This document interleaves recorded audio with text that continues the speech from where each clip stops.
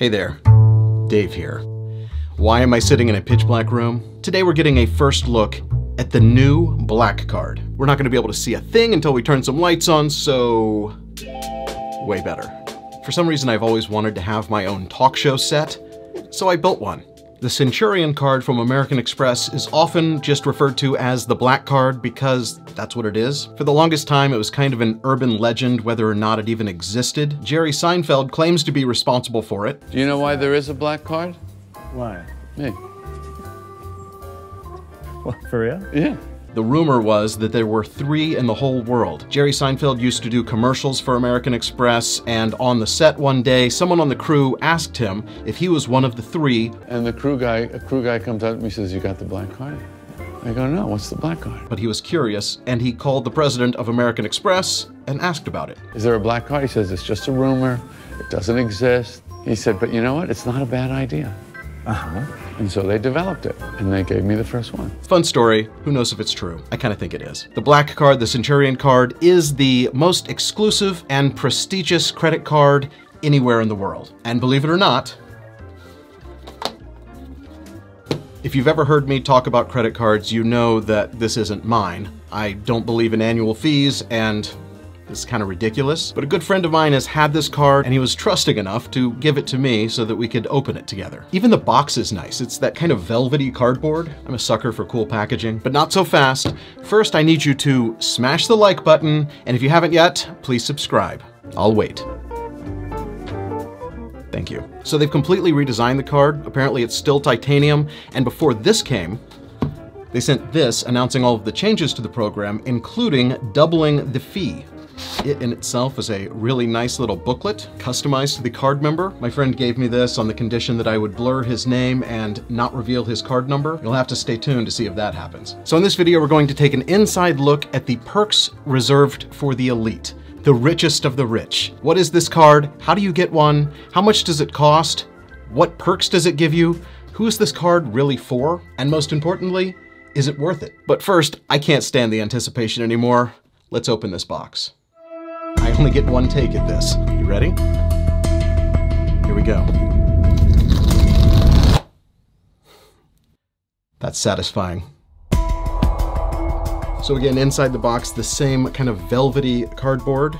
This thing appears to be the credit card. It also comes with instructions on how to recycle your old card. There's some paperwork up top. A blank piece of paper with your address on it. That's kind of a letdown. You think they'd put something in there. But now the moment you've really been waiting for. What's in the box within the box? So inside the lid is a letter from the chairman and CEO of Amex. Centurion has always been for distinguished members like you, those who break new ground and have a meaningful impact on the world. That's nice. And here the card inside of a leather wallet.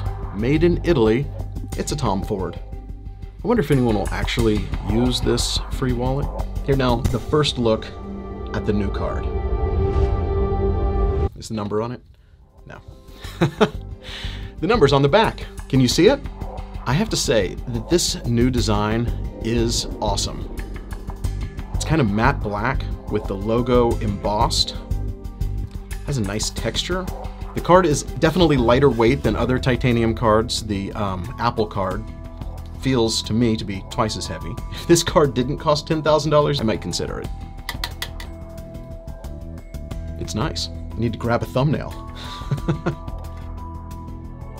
I really do like the way this card feels. And it has that really nice titanium feel, although let's compare it to the Apple card, which I have around here somewhere. As you know, I don't carry the Apple card, but I do keep a wad of credit cards in this envelope labeled wallet. So yes, the Apple card is slightly heavier. It's like good versus evil. Why do you really have this card? To show off. And how do you do that? First, this is the black card from Amex. That has a good sound. And then this is the Apple card. I have to say, Apple wins.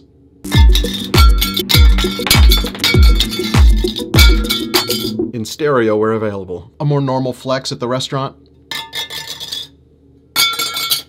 Yeah, definitely Apple. But we're not here to talk about the Apple card.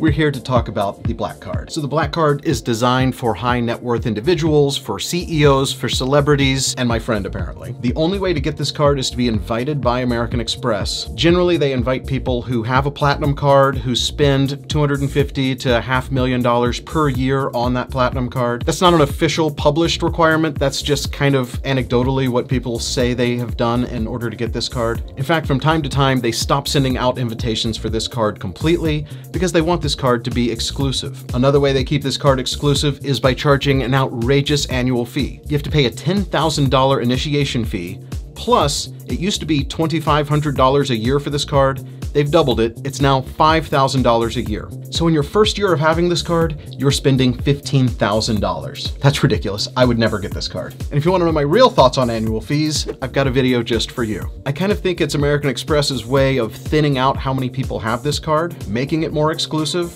and perhaps even making room for a card in between this and their Platinum Card. $5,000 for this, $550 a year for the Platinum Card.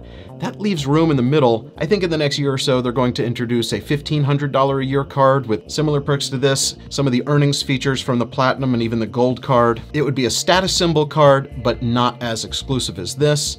Maybe still require an invitation, maybe just apply for it. Amex, if you're watching and if you want to know exactly what this new imaginary card should include, hit me up in the comments below. American Express has been revamping their entire lineup, the Platinum Card, the Gold Card, the Black Card. They all have new benefits and features. A quick rundown of the new benefits of the Centurion Card.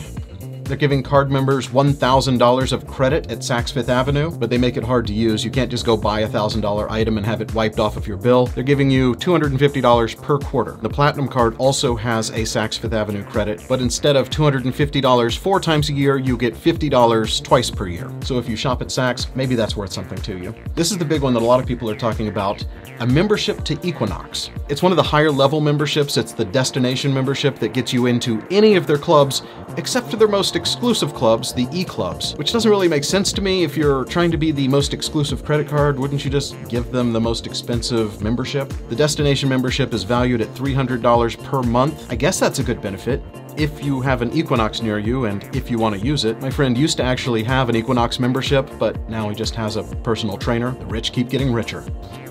They're also giving card members a membership to the private suite. That's this thing at LAX airport where instead of waiting in the terminal or even the airport lounge, you actually get your own private suite, not in the main terminal. You have your own TSA security line. When it's time for your flight, a car picks you up and takes you right to the airplane. I would love to try that someday, but I'm not going to pay for that. The membership costs $4,500, and American Express is going to pay that for you. What they don't cover is actually using the service, which costs $2,700 for a domestic flight and $3,000 for an international flight. Side note, if you have money to burn, you can actually use the private suite without being a member and just pay a little bit higher rate. No thank you. What else? Centurion membership services. Starting in April, they're essentially going to be enhancing some of the concierge services that they offer to their card members. By the way, the Platinum Card also has a high level of concierge service. They call it Platinum Travel Services. The Centurion Card calls it Centurion Membership Services. I'm pretty sure it's the same people answering the phone, but don't quote me on that. Even the Gold Card has what they call personalized travel services. So 3 tiers of probably the same thing. Another new benefit they're adding is Clear, the airport security thing that's even faster than the TSA pre-check. That normally costs $179 for the first person and $50 for each additional family member. The Centurion Card, covering that for a family of 4. But interestingly, your kids have to be 18 or older and live in your household. So basically trust fund babies that live at home. The Green Card from American Express also added Clear as a benefit this year. They give you $100 of credit, but instead of a $5,000 annual fee, that card only costs $150 a year. They're adding trip cancellation and interruption coverage. That used to be something that even Centurion members had to pay extra for when they were booking a trip. I think it was like 30 bucks. So maybe that's good. Also, trip delay insurance. If your trip is delayed 6 hours, they'll give you $500 of reasonable reimbursement for things you might need to get you by for those 6 hours. I've used a benefit like that from another card in the past. Do you know how hard it was to actually prove to them that I needed to buy a new charger and some headphones and some other things? I think they paid me back for about half of what I spent. I digress. And you get to continue to enjoy your favorite Centurion benefits, like upgraded travel, which is kind of cool because they give you Delta Platinum Medallion status, which I think is the second highest tier you can be on Delta. These videos take forever to make because I like to verify what I'm saying. Yes, Diamond status is higher than Platinum status. But still, I think that's the only way you can buy your way into any airline program, which is great if you fly Delta. My friend and I both live in Dallas, Texas, and flying Delta is a huge pain because both American Airlines and Southwest are based here. That's pretty much all that I ever fly. The Centurion Card did at one point have a relationship with American Airlines, but they don't have that anymore. But if you fly Delta, that's good. And seamless arrivals is actually a cool feature. I've used a service like this. Basically, someone meets you at the gate, expedites customs and immigration for you, takes care of your bags, arranges ground transportation, and they do that for free. You just have to book in advance. And that's pretty much it. The second to the last page of this book, they notify their members that they're doubling the annual fee, and I think they're trying to justify it by giving you some additional benefits. Technically, the Equinox membership is worth $3,600 a year.